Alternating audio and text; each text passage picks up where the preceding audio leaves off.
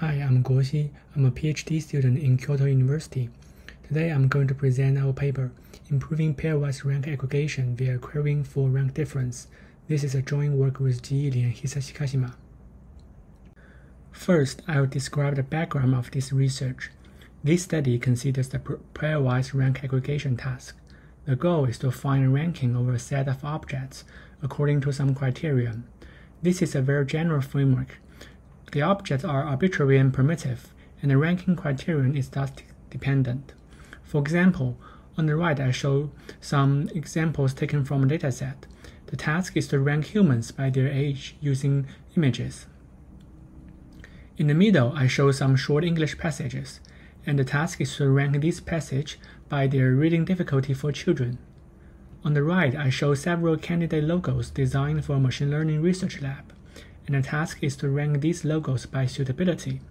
As you can see, PRA is a task with many applications.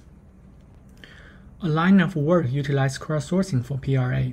The benefit of this framework is that from crowd workers you can obtain comparison outcomes of complex objects easily. To do this, you first compile your objects into pairs. Then you write a description for your task. In this case, the description can be between the two persons, which one looks older. Then you post these pairs and your task description on some crowdsourcing platforms, and then you ask workers to complete them. After that, you can collect answers and aggregate them into a ranking of objects. However, a practical issue of PRA is its sample complexity. As shown in this example, sometimes you need more samples to resolve ambiguity in ranks. In the worst case, you will need the outcome of every possible comparison, which is obviously too much for large object sets. To resolve this issue, our idea is to utilize information about rank difference. Let's examine this example again. The reason for this ambiguity is that we have the same amount of outcomes for comparing the two gentlemen and for comparing the gentleman with blonde hair and the lady. So a maximum entropy ranker will then assign the same score to the lady and to the gentleman with blonde hair. But when the two pairs are presented to a crowd worker, there is no doubt that the worker will say that the age difference between the pairs are different. The age difference between the two gentlemen is larger than that between the gentleman with blonde hair and the lady. So in this study, we consider soliciting information like this from workers and using it in aggregating pairwise comparisons. More generally, we say that the rank difference is the extent to which the two objects in a pair differs according to the prescribed ranking criteria. And our hypothesis is that with information about rank difference, the PRA can be solved with less samples. So, this study investigates first how to solicit information about rank difference, and second, how to utilize information about rank difference in aggregating answers. Let's consider how to get answers for rank difference. First, let's think about two existing ways to get answers. You may ask workers to input numbers directly. The advantage is that you can get precise answers if your workers are experts and answer questions carefully. The disadvantages are twofold. On the one hand, the range of answers can be very large. Some workers might input very large numbers, while others might input very small numbers. So you may need to repeatedly collect many samples for the same pair to get a reliable answer. On the other hand, it is reported that the numerical answers are subject to workers' internal scales, and that differs from workers to workers. Alternatively, you can create some options and ask workers to select one from the options. This method overcomes the disadvantages of the previous one, but it needs one to create options manually, which requires careful examination of the data and thus time-consuming. So we propose to ask workers to compare the rank difference of two pairs, thus overcome the disadvantages of the second method. But there's a caveat. It requires a worker to consider 4 images before making a decision, while the former 2 method only requires a worker to consider 2 images. In other words, the burden on workers is doubled in this case, which can make the label contain more noise and more difficult to utilize. To reduce the burden on workers, we propose to interleave the two types of queries.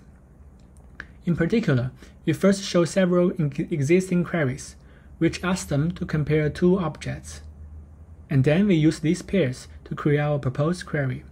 In this case, the worker do not have to consider new pairs to answer our query, and more importantly, as we interleave both types, the worker is not required to memorize the images to answer our queries.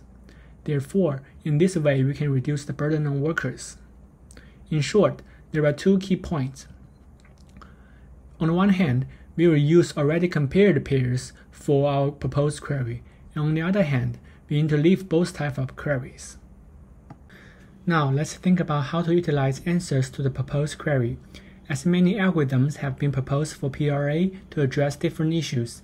In this study, we designed a general learning objective for using the answers to the proposed query that can be combined with many existing algorithms. First, observe that many existing algorithms can be formulated as learning a utility function of object and annotator. For example, for the Bradley-Terry model, this function corresponds to the exponential function of the ranking score S of an object.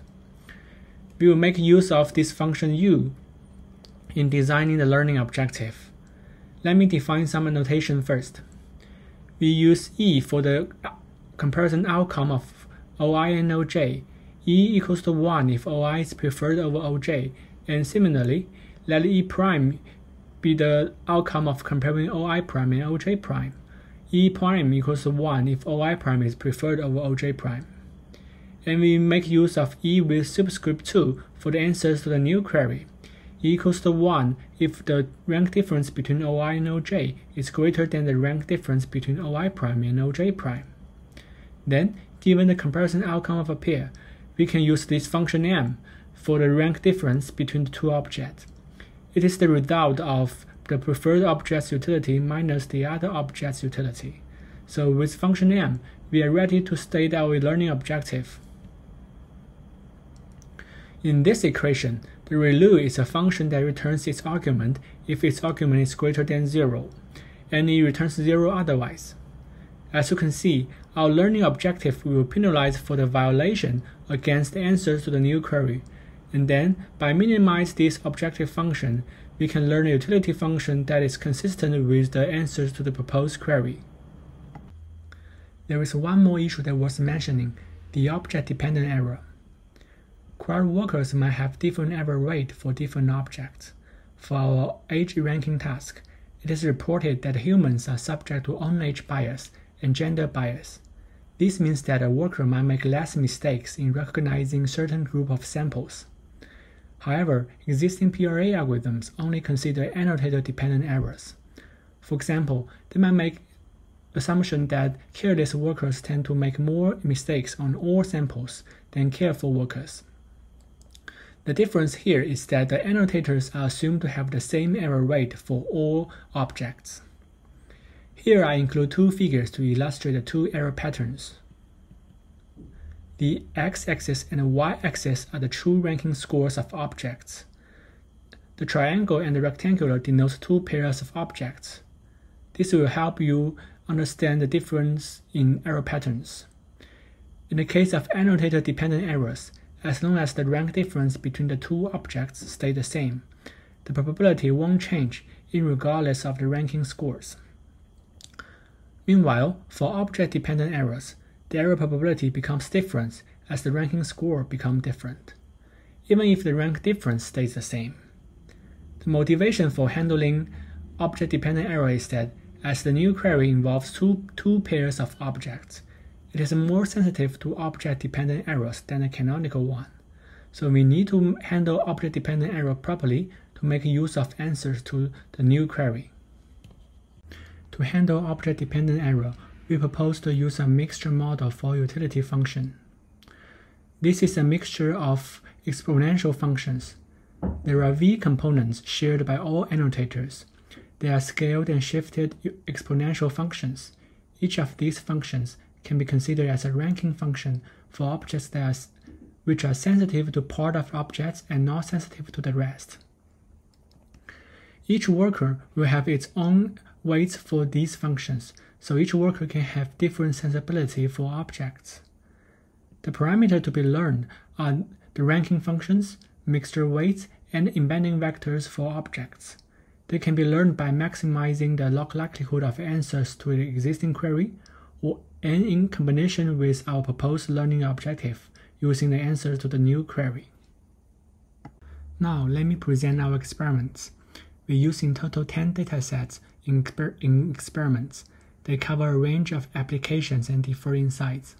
For the first 8 datasets, we generate synthetic answers for the proposed query. For the last 2, we create them using answers from the real crowd workers for the proposed query. We use the candle's tau as the evaluation metric. It is within the range of -1 and 1, and a larger value indicates that the inferred ranking is more consistent with the true rankings. Here is the results for using the existing query only. Here we include 3 alternative methods. BT assumes answers are free of noise. Crowd BT and HBTL handles annotated dependent errors with different ideas. As you can see, the proposed MOE performs the best on the age, reading, and the night datasets. HBTL performs the best on the Olympic, bike, and the character datasets, and BT performs the best on the cheat and visitor datasets. These results show that MOE has comparative performance on SOTA methods for PRA. Note that no method achieved the best performance for all the 8 existing datasets. This observation supports our motivation for proposing a general learning objective. The best algorithm varies from task to task, so it is better to let the proposed query benefit a wide range of algorithms. Then let's see the results for using both types of queries. For each dataset, the Y1 rows are results for using the canonical query only, and the Y2 rows are the result for using both queries. The total number of labels are the same for these 2 cases. We make 2 observations from this table. On the one hand, answers to the new query benefits all the 4 algorithms on all 8 datasets. On the visitor dataset, the candle's tau of all methods becomes 2 times better when using both types of queries. These results clearly support our claim for using information about rank difference for PRA. On the other hand, using both types of queries, the proposed MOE method achieved the best performance on 6 of the 8 datasets, which justifies our claim for modeling object-dependent errors. Here are results on the synthetic datasets, which reveals insights for how the proposed query should be combined with the existing one. In these experiments, labels arrive in rounds, so we can observe how the performance changed as the labels accumulate. At each round, the learner receives a batch of labels. In each figure, the x-axis is for the round index, and the y-axis stands for the candle's tau for algorithms. These 5 figures differ in the ratio of new queries. The first figure illustrates the results for spending 50% of the labeling budget on the new query, and the last one stands for using 10% of the labeling budget for the new proposed query. In each figure, the colors of lines denote the results for different error rate. Solid lines are results for using both queries, while dashed lines are results for using the canonical query only. As a general observation, it is beneficial to use at least 20% of the proposed query to achieve improved performance. Performance becomes worse when using less queries, when answers contain noise. If you are interested, you are welcome to check our paper for detailed analysis.